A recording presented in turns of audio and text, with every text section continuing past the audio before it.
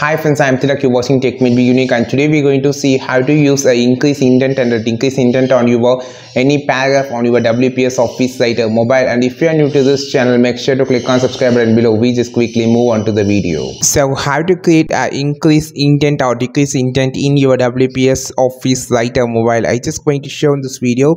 So just opening a document here and just choosing this template here.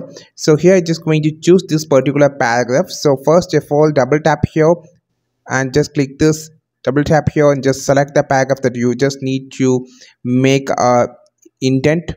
So I just selected this paragraph correctly. Click on this icon. Sometime it will don't open like this, so you just want to exit this and it will open like this. Now you just need to scroll down. You will see an option called indent and spacing.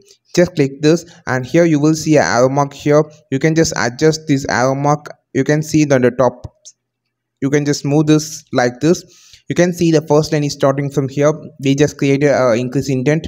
You can also choose like this, or you can also decrease the indent or increase the indent by using this. You can just create a hanging indent like this on your WPS Office Writer mobile. I think this video helped you a lot. Like this video, share this video, subscribe to this channel. We will meet our next video with super valuable content. This is Tilak signing off from Tech May Be Unique. Have a wonderful day.